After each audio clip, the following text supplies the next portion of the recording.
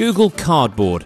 At first, some delegates here thought it was a joke, but this lowest of low-tech contraptions unravels to reveal startling high-tech credentials, magically transforming into a pair of 3D virtual reality specs when you slip a smartphone into the front.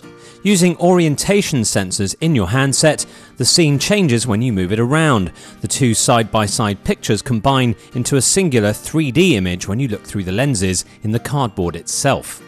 The effect is quite mesmerising and truly immersive when you fire up one of the experiences Google has made. One moment I'm taking a breathtaking tour over Chicago by simply gazing where I want to fly. If I look up, I'm transported to space and find myself looking down on Mother Earth. Then I embark on my next virtual reality voyage, this time to the Palais de Versailles in France. The images are surprisingly sharp, though if I move around too quickly, I do feel a bit dizzy. But overall, it's pretty impressive. I think it's a really cool device. It's a very simple concept. I think it's very like the realistic feeling. It's pretty good. They had a pretty clever idea doing that. At home I would use it just for fun, not maybe for heavy usage. You feel a bit like uncomfortable after a few minutes, but no, it's pretty cool. I mean, they have some very good use cases here.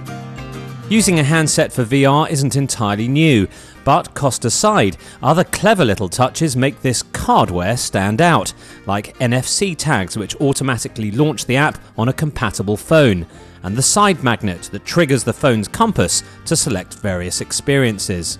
The important thing to understand about our project is we want to have it simple, and we want to give it out to developers, including the open source software, for free, to basically spawn development, and we think that this is great for the field in general.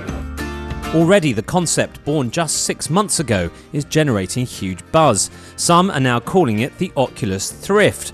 It may lack the refinement or elegance of its pricier counterparts, but who knows? Cardboard could yet become bigger than anyone expected. There we go.